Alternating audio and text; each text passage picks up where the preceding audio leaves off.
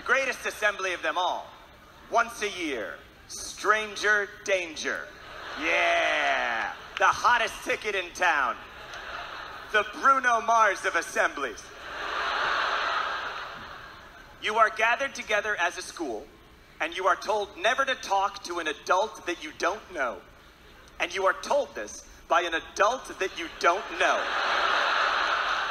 We had the same stranger danger speaker every year when I was a kid. His name was Detective J.J. Bittenbinder. Go ahead and laugh. His name is ridiculous. That was his name. It was J.J. Bittenbinder. He was from the Chicago Police Department. He was a child homicide expert. And, oh, geez. Very sorry, Radio City. Did that make you uncomfortable? Well, guess what? You're adults, and he's not even here. So try being 7 years old, and you're sitting 5 feet away from him. He's still got blood on his shoes. And he's looking at you in the eye to tell you for the first time in your very young life that some adults find you incredibly attractive. And they may just have to kill you over it. Okay, c'est la vie, go be kids, go have fun. Bittenbinder came every year. By the way, Detective J.J. Bittenbinder wore 3-piece suits. He also wore a pocket watch. 2 years in a row, he wore a cowboy hat. He also had a huge handlebar mustache. None of that matters, but it's important to me that you know that.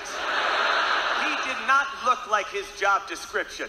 He looked like he should be the conductor on a locomotive powered by confetti, but instead he made his living in murder.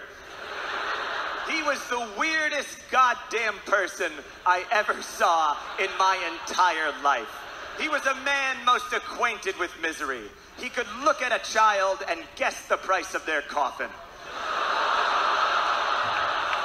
That line never gets a laugh, but once you write it, it stays in the act forever.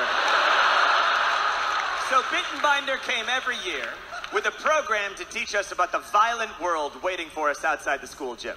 And that program was called Street Smarts. Time for Street Smarts with Detective J.J. Bittenbinder. Shut up, you're all gonna die. Street Smarts. That was the general tone. He would give us tips to deal with crime. I will share some of the tips with you this evening.